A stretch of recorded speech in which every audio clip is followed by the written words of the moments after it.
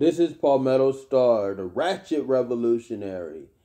And something has been on my mind. It's been bothering me since last night when we were talking about how black people can only be racist towards other black people on Too Raw for TV. One of the callers had actually mentioned something about the Leaving Neverland documentary about Michael Jackson. And after I've done some extensive research on the documentary, I have found that they have actually recreated digitally scenes where he has said things and body language. So, what that means is that they have changed his body language and what he actually says to fit the narrative that they want to present of Michael Jackson.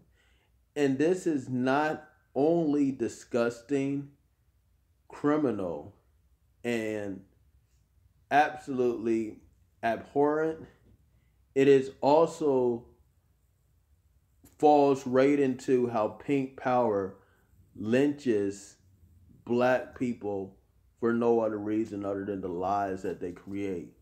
So the Leaving Neverland documentary is an absolute lie, and it is very racist of Oprah Winfrey to co-sign this and show this like it's actual fact, and it is an absolute lie with recreated digital scenes of Michael Jackson. So his facial features, his gestures, all of that stuff are is altered so to fit their creative, to fit their narrative. Now they have investigated. They had investigated Michael Jackson for over 10 years.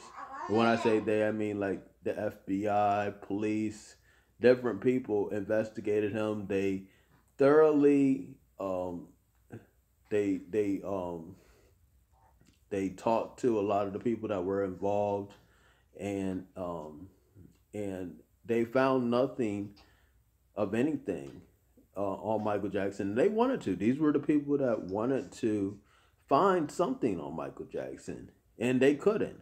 But posthumously, after his death, they want to um, digitally create a monster of Michael Jackson, and that is absolutely disgusting. So, what do you guys think? Comment, like, and subscribe to this video. We're going in. Check out Too Raw for TV every Thursday at 11 p.m. blogtalkradio.com/Too Raw for TV. The revolution will not be televised. It's Too Raw for TV.